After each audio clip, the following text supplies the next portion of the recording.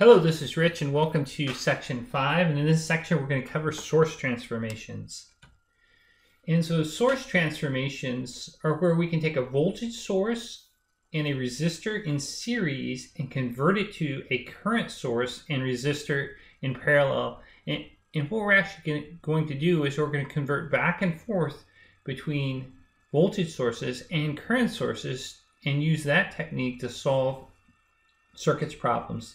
The connector between the two is that Vs equals Is times R. So the resistor value will always stay the same, and then we'll convert the current and voltage sources to do the transformations. And so we have the following example. We'd like to determine the power delivered to the 10-volt source on the left. And so we're going to start on the right of the circuit and then work source transformations from right to left. And so to get started, let's first preserve the part that we're interested in, and we can't do any source transformations on the 10-volt source and the accompanying 1 ohm resistor. So I'm going to draw a red box around that. In the example, the red box will stay there.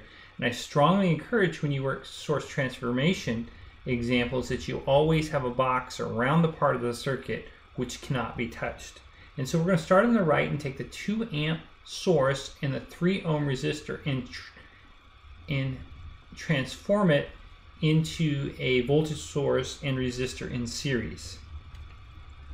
And so our 2 amp source and 3 ohm resistor in parallel can be changed to a 6 volt source and 3 ohms in series. And so V equals IR.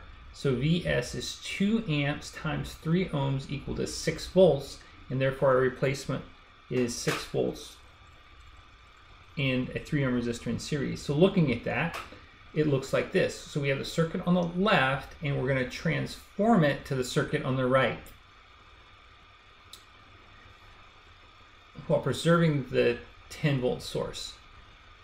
The next slide, so we're going to take this circuit on the left, which is from our previous slide, and then combine the 2 and the 3 ohm resistor to give us 5 ohms. Now we have a current source, a voltage source and a resistor in series. We're going to transform that to a current source and resistor in parallel as follows. And so in the following transition, V equals IR, I is equal to V divided by R. And so 6 divided by 5 is 1.2 amps. The resistor comes down in parallel. Now we have 2 5 ohm resistors in parallel across the same bus. So we can put those resistors in series and then combine them. So 5 and 5 in series makes 2.5 as follows. And so I'm going to combine the 2 5s, and then I'll get a 2.5 there. Now again, I have a current source and resistor in parallel, so I can transform this. V equals IR, so 1.2 times 2.5 is going to be 3 volts, and then my 2.5 ohms goes up top. Now I can't do any more source transformations without getting into the red box, so I'll just stop here and then I'll solve. And what I really need to do, if I want to know the power through the 10-volt resistor, is I need to determine the current through the power through the 10-volt current source. I need to calculate the current through the 10-volt source. And so to do that, I know that on the left-hand side of the circuit, the potential is 10 volts, and on the right-hand side of the circuit at the top, the potential is 3 volts. So the voltage drop across the 1 ohm and the 2.5 ohm collectively is 10 minus 3 volts.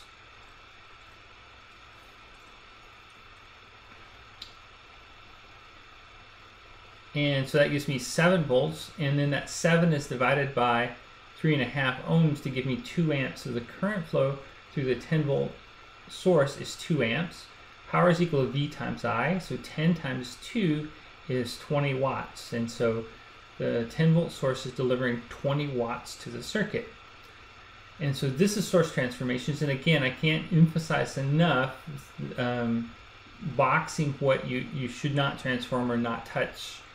And a lot of students will make that mistake early on. Also, I drew a lot of pictures as we walk through the process. You might not need to draw as many, but several redrawing the circuit in several places along the way is definitely beneficial. Taking a look at this problem in a little bit different way, if we did solve it with no voltage, here's the solution, and we work through and we find that V1 is equal to 8 volts and V2 is equal to 7.2 volts. And so if V1 is 8 volts, then I can calculate the current across the 1 ohm resistor in the upper left hand corner. And so 10 minus 8 divided by 1 is 2 amps again, so I get a 2 amp load through the 10 volt source, and then the power again is 20 watts. And so you get to see the problem solved a couple different ways. And again, I think this case probably node voltage is faster, but we'll use source transformations in other ways. And so this has been an introduction to source transformations.